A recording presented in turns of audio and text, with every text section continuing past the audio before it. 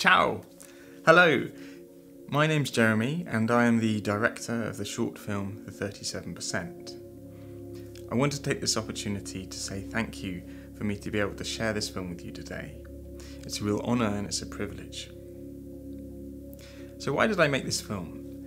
Well, I was recently reading some statistics about how many people cycle to work or school, and in England the national average turned out to be around 12%, whereas in Oxford it was 37%, which is where the title of the film came from.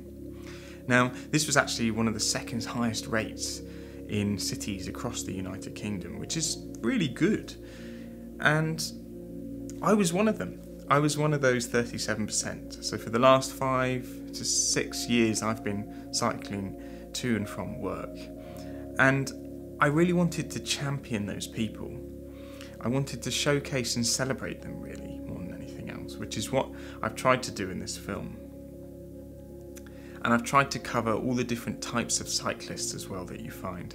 So you don't just get people who wear lycra and race, but you get all sorts of other people as well who cycle.